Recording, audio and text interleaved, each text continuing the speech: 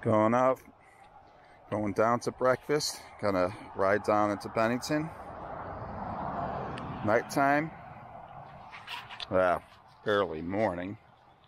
All right, let's attach my cam and see how this goes. Got my little hand warmers on here. Wow, wind protectors. They work good. It's about 40 degrees, so it's not super cold.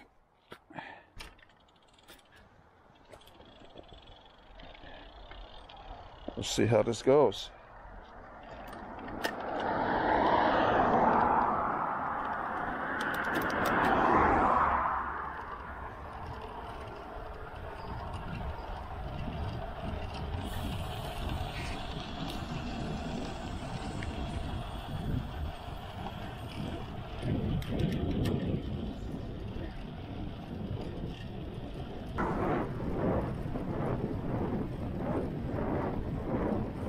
They only be 40 degrees now, but it feels way colder in my shorts.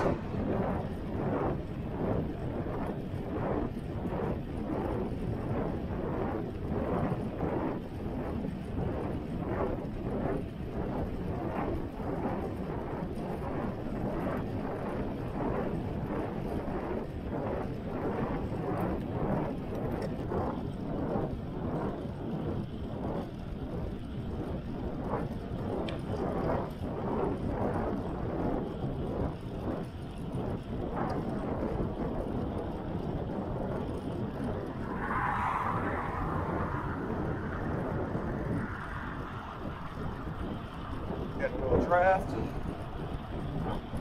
Always helps.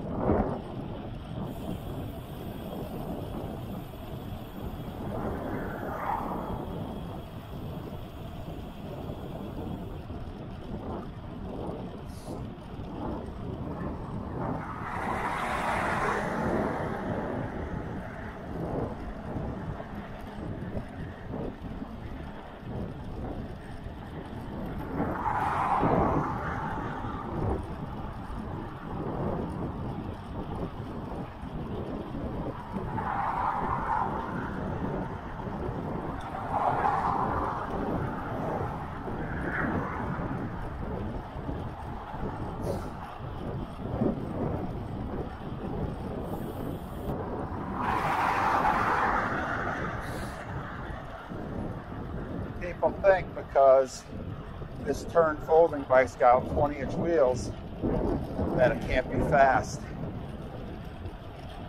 but it definitely cruises along really nice. I do have skinnier,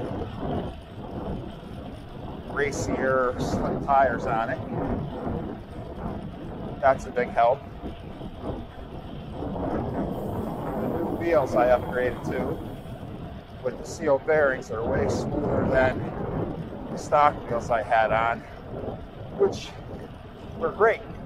They were just well over a decade old. So these feel nicer and freer and seem to roll freer.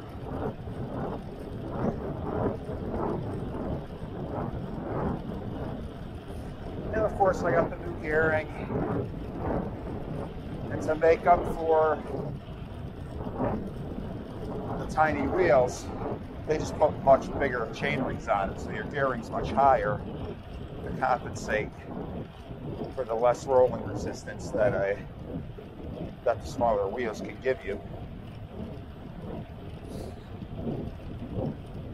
Garages are garages. You get the same numbers, you go to the same speeds.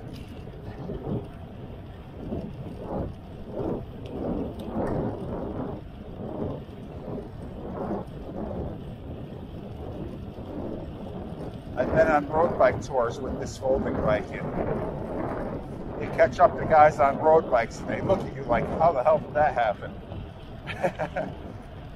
That's always fun.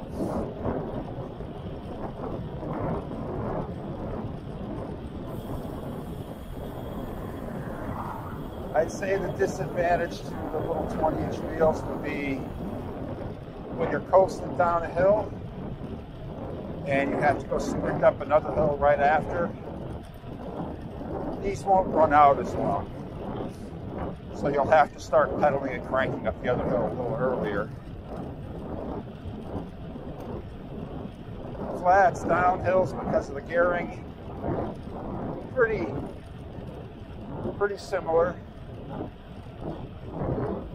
If it wasn't close enough, I wouldn't be riding it because I'm that kind of a dickhead. But working in a bike shop, I've gotten to ride all sorts of cool little different types of things in bikes. And I learned there's a purpose for all of them.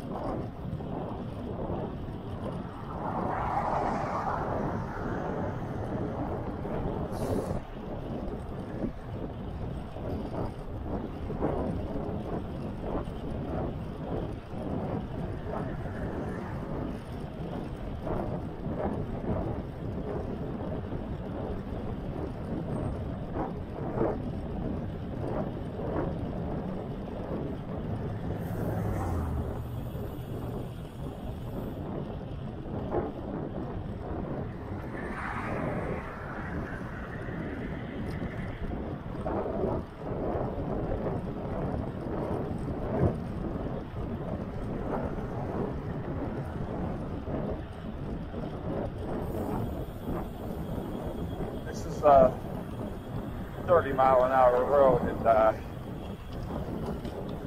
so I got to be doing near 20 miles an hour.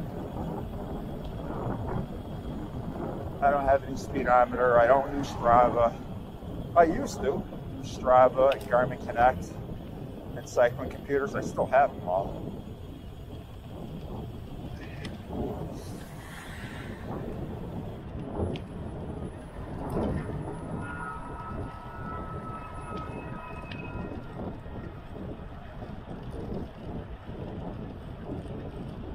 The reason I stopped using them is because I just wanted to enjoy my ride.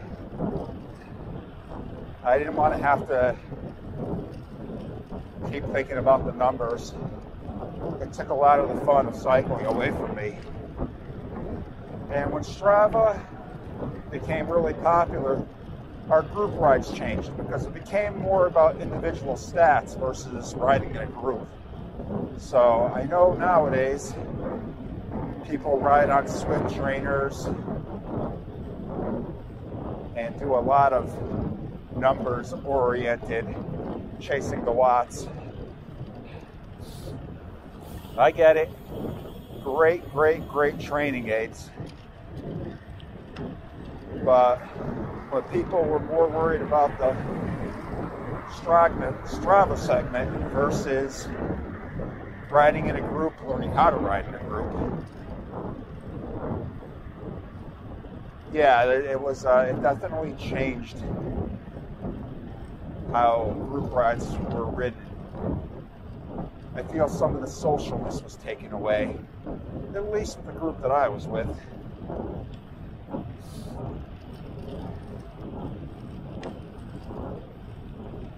But you cannot deny with how the speeds of modern cyclists have gone up, for that those numbers are beneficial. But just not for me. It's not something that I am interested in anymore. I do have a smartwatch. I'm not wearing it. I do have a Garmin head unit. And on occasion, I turn them on just to see how fast I can fly down the mountain and capture my top speeds. So it's still got an entertainment factor to me every once in a while.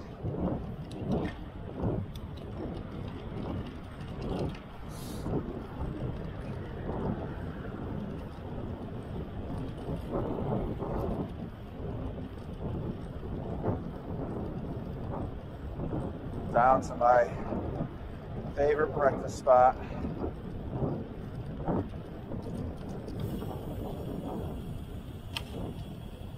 Somebody tell me I'm riding unsafe. And I'm okay with that.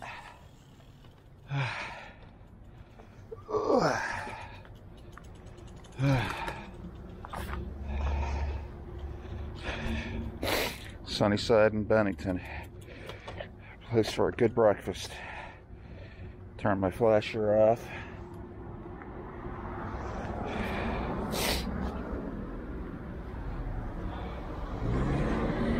Headlamp.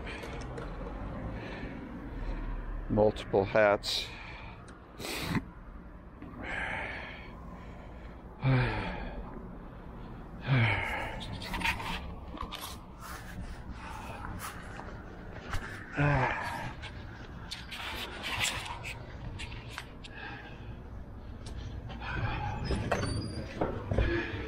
How you doing, Al? Good morning.